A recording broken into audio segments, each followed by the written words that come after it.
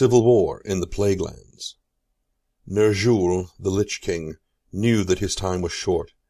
Imprisoned within the frozen throne, he suspected that Kil'jaeden would send his agents to destroy him.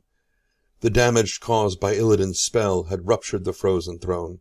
Thus, the Lich King was losing his power daily. Desperate to save himself, he called his greatest mortal servant to his side, the Death Knight, Prince Arthas.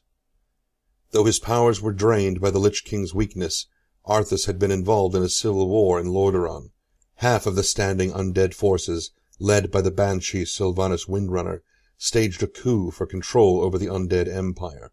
Arthas, called by the Lich King, was forced to leave the scourge in the hands of his lieutenant, Kel'Thuzad, as the war escalated throughout the Plaguelands.